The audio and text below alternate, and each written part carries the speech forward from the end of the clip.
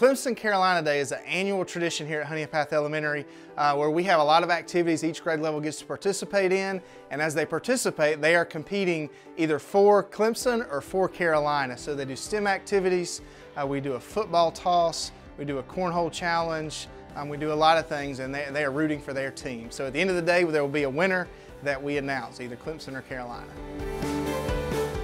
The excitement level amongst the kids is definitely 11 out of 10. It's special one because we are in South Carolina and everyone's either a Clemson or Carolina fan except for a few of us who are not from here and have other teams we pull for. But it's special because it's a big rivalry game here in South Carolina. It's something that we've done here for a long, long time. It's something our students and staff look forward to every year.